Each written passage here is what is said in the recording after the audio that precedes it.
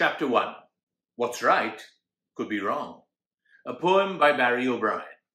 If you were to travel around the world, into some confusion you could be hurled. Good manners in England or Trinidad may be frowned upon in Japan as bad. Belch after a meal? Bad manners, not right. That could indicate a huge appetite.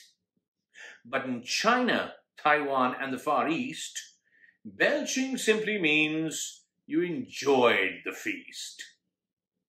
In China, leave a little on your plate, at the end of each course, at any rate. That's saying how generous your host has been. Don't try this at home. Mum will say it's a sin. A firm handshake in the US, UK, is admired by all and here to stay. But it's seen as aggressive, just not right. In the Philippines, it could lead to a fight.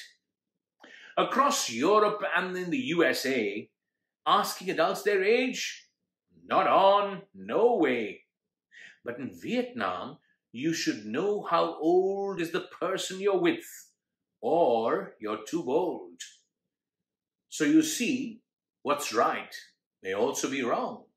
Good manners in Greece, not so in Hong Kong. Respect people's customs near and afar. It brings the world closer wherever you are.